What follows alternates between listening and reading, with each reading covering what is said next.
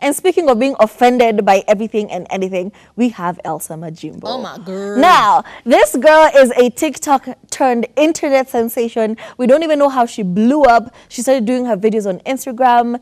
They were a bit funny. They were yada yada, you know. And in Kenya, let's just be honest, the reception of her delivery in Kenya was not taken very nicely because some people thought she was emulating Rono. Oh yeah, she was, you know, a full Rono. Rono used to do her bits like that, and then Elsa did her bits like that. So people were like, okay, why are you copying Rono? You know, like, what's happening? It's not even that funny.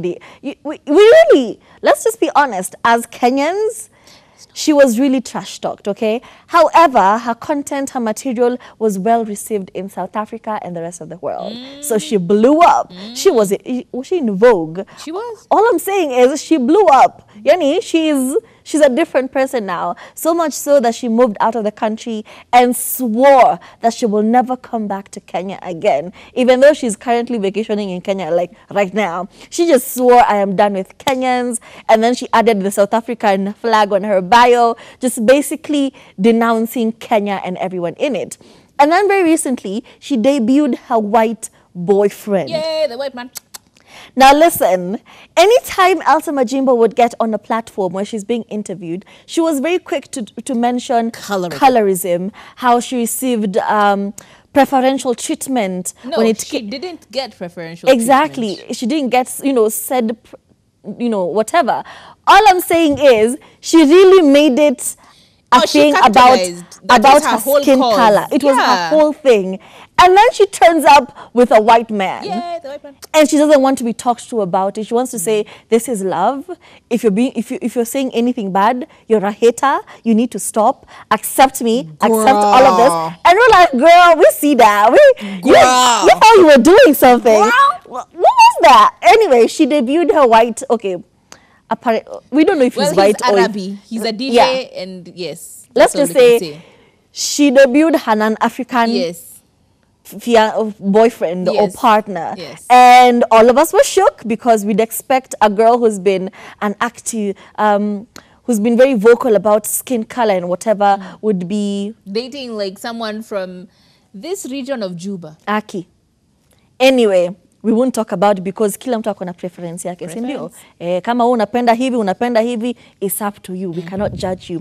However, she didn't stop there. She went on to say, not only am I going to marry outside of my culture, but I'm also going to marry outside of my continent. It's that TikTok bit where I can't marry within my race because how am I going to explain to my people that I gave birth to my father? You know, those things about culture. Anyway, she hopped on it and that is what she said. And then she went on to explain that my kids deserve another passport.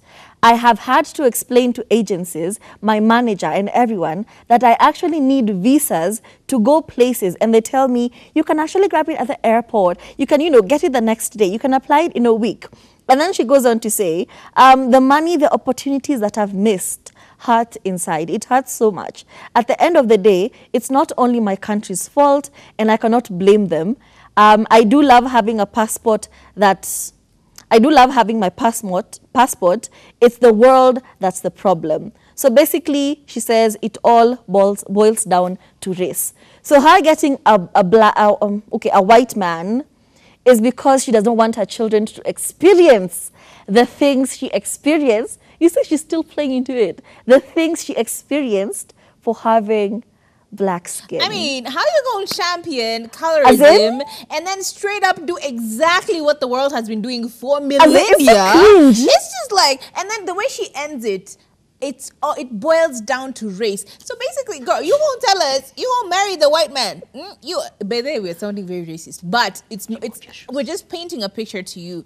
It's like saying, hey, do you know what? I will never get married to a Kikuyu man. Why? Because they really like money. And then you end up going the other way of marrying a Kikuyu man who's a little of the Nairobi descent. Why? It just makes no sense. By the way, just so you see, that is Liam on the screen. Say hi, Liam. Hi. Wave to the camera. Say Wave hi to the camera. Say hi. That is Liam. That is Turi Faye's beautiful young baby boy. And as we continue with the conversation, because he's feeling very shy right now. Look, Elsa Majimbo has championed colorism, and that has been her bandwagon for a long time. Now, she goes up and starts dating a guy who does not look very of the Caucasic community, or at least of the Caucasic skin tone. We're not too sure which part of the internet and the region of the world he's from. We just don't know. But at the end of the day, look, it's kind of it's watering down your cause.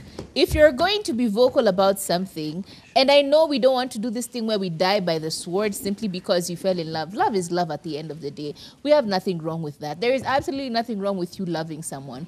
But also change your tune. Be the change that you want to see, as opposed to being a hypocrite, which is basically what she's doing. And it's true. The passport that you have really does influence where you go and how you live your life. But every time you're over there, guess what? You're still black. That's it. That's it. Always remember, it doesn't matter whether you live in the middle of England or in the middle of Saudi Arabia. You're still black. You're still gonna get punished for being black. The end. That's just my 2 cents. Let us know what your thoughts are. Do you think we're going too heavy on Elsa Majimbo? Do you think she's a young girl and she needs to live like a young girl and continue living like a young girl? Or do you think she's being a bit of a hypocrite? Let us know. 0770 729 360.